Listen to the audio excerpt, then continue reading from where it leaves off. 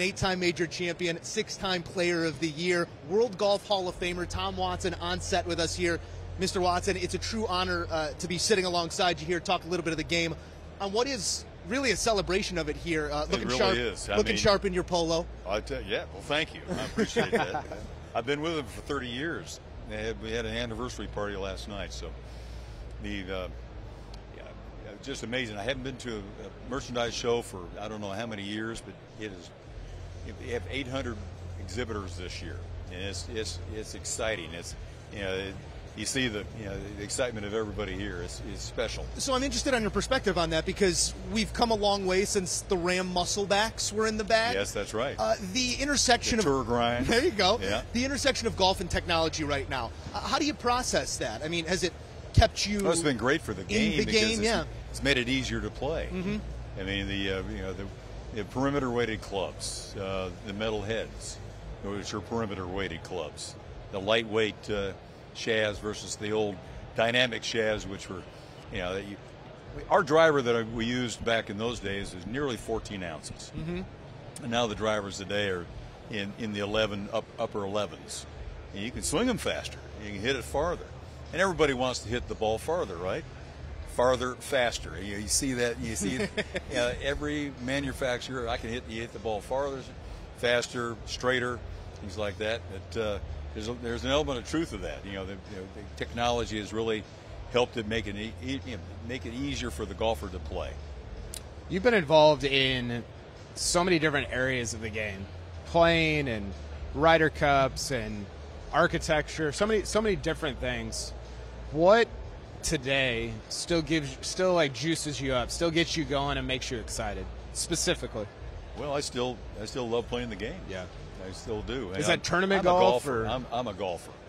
I still, I wake up and I'm a golfer. And I have other things in my life, obviously, but I gave it my all in the game of golf earlier on in my career to try to be the best I could be. And it still doesn't leave me. When I play a game of golf, I still really enjoy a perfectly struck shot, which it doesn't happen more than maybe once a month. But going out to practice and getting into a rhythm where you hit good shot after good shot, I enjoy that. Wish my putting was a lot better. My putting stinks now, man. I used to be a great putter, but I can't putt worth a lick anymore. Well, on the topic of short game, I was sharing with Kyle before you came and sat down with us. My first experience at Pebble Beach, about 5 years ago, I'm shooting scenics. I got the camera on my shoulder, getting some shots, and I tripped over something behind 17, and there's a plaque there. And I looked down at it, and I sort of had a moment of, wow, this is this place.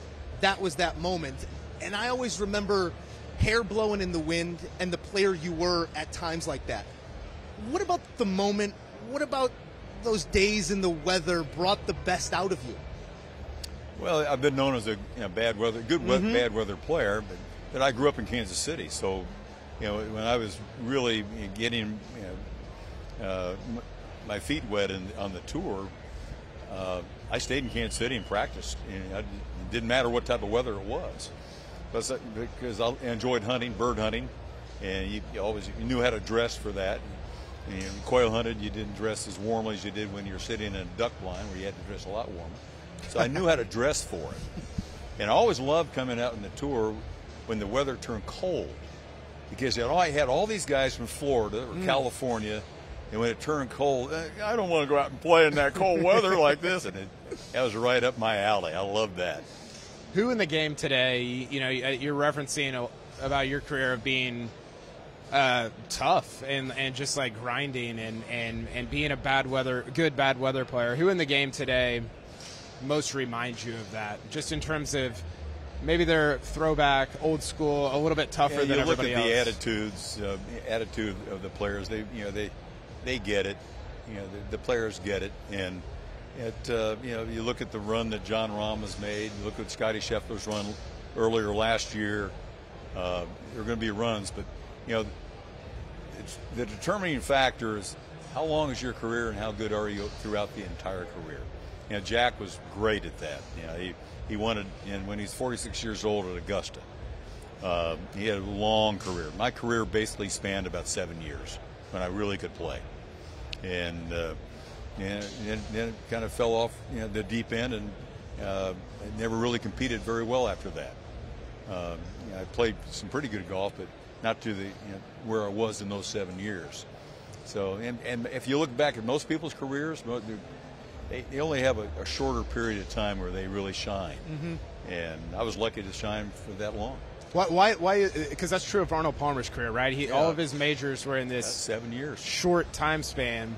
And I've thought about that as it relates to Rory and Dustin Johnson, whose careers, I mean, Rory's been number one 15 years apart, which is pretty extraordinary. It is. Why are most careers like the height of most careers in such a short period of time? Well, I think a lot of it has to do with the physical fitness, the ethic that the players have today, and it was brought on basically by Tiger.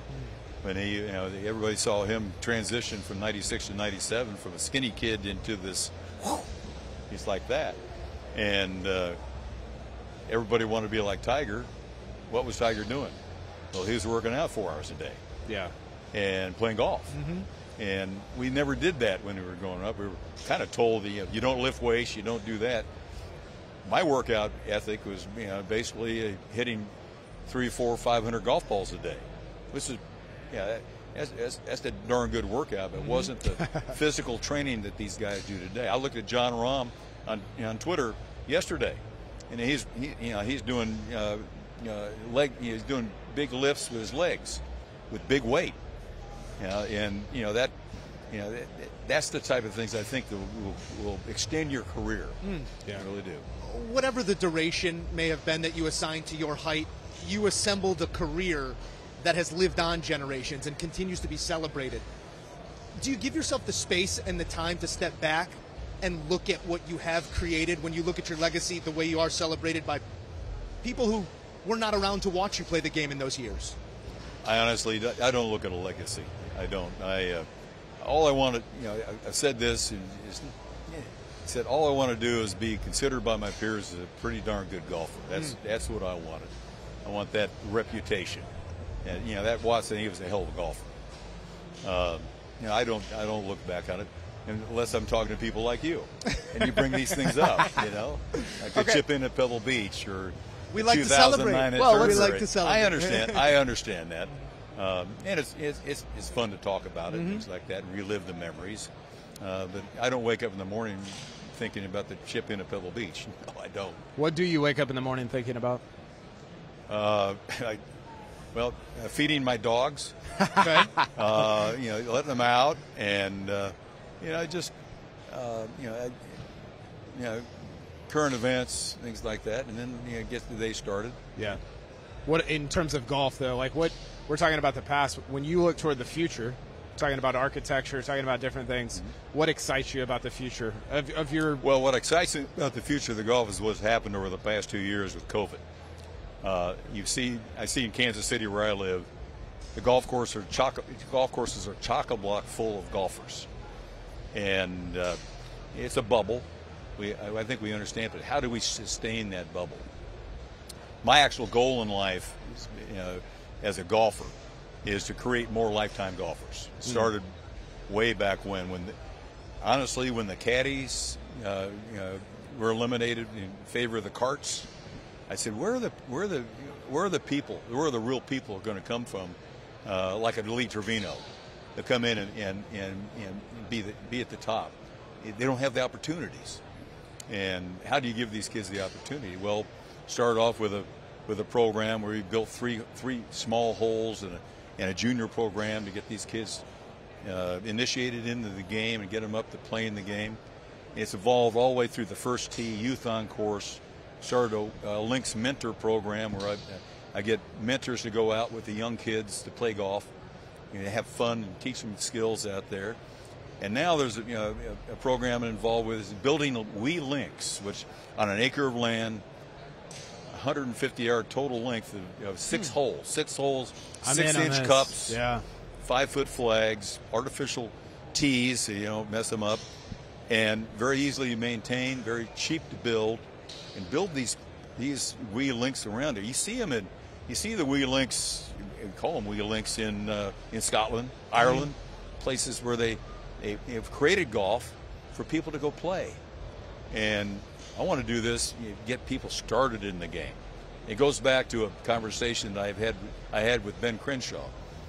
I heard that he had a conversation when he went out to get his first lesson from Harvey Pinning, the great teacher, the little red book, Harvey Pinning.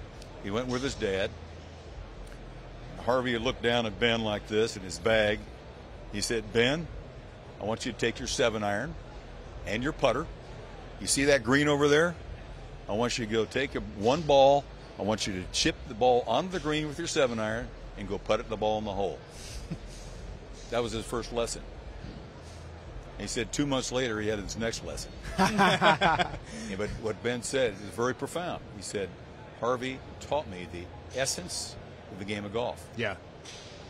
Go from point A into that hole from a short period, short distance, but that's the essence. Then you expand it back, with the rest of the game. But that's the essence of the game. That's what we're trying to do with the wee links. 30-yard holes. Go out there, 2 clubs. You take a 9-iron and a putter, and just go out and play. And I think it takes 15 minutes or 20 minutes to play 6 holes. Yeah, we've been talking about it all week. The places that the game can go in that space where we're playing.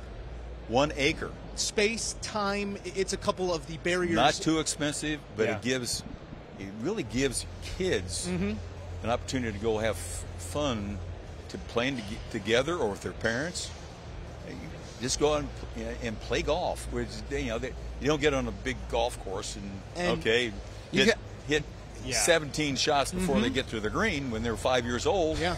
No, they've got 30 yards. My 5-year-old they may get on the green in 1. Who knows? My 5-year-old takes more than 17 shots. You've got me wound up now because I'm fired up. I'm so against this like TrackMan era of like everybody hits the same shots, and I think doing something like that, it teaches you to hit. You know what the most interesting thing in golf right now is? Tiger and Rory and JT and Spieth playing a 1-club challenge on a hole, because it teaches you to hit different shots, right? I used to do that in Japan all the time in exhibition matches with Isao Oki and Jumbo Ozaki, and we play 1 hole with in the exhibition with the 1 club. What was the club of choice? Mine was always a 4-iron. Okay. But Isao Oki one time took a driver. That's a bad choice. And he hit it in the bunker in front of the green. That's not good. It's hard to get out of a bunker with a driver. That lip. I'm just saying. With an 8-degree face. And we were laughing. We were on the ground laughing, him trying to get out of the bunker with a driver. So could you turn a 4-iron over and pop it up? Oh, sure. Like what's the shortest distance you could hit a 4-iron? From me to you. And get it up in the air. I think we could get a 4-iron. I think we could. Well, Mickelson is great at that. I mean, he hits it right over your head, stand right next to you. It feels like a lot of what we're talking about here comes back to the idea and the mission of growing the game. It's having fun. That's the thing. We got, you don't want to get too indoctrinated in teaching the skills and like that. You've got to get them out there to play golf. Yeah. That's what the wee links will do. They'll get them out there, young kids, give them an opportunity to, I can hit a golf ball, but there's the object right there. There's this hole over here. See, and then they get, excited about, I can do this in 3 shots. Yep. And that's, that's teaching them, like Ben said, that's the essence of the game. I love that. Get the ball in the hole. Right. And when there is all of this technology around us, it simply boils down to that. Mr. Watson, we cannot thank you enough for taking some time with us here on CBS. Enjoyed the opportunity to speak. Thank you. It's great. Take care.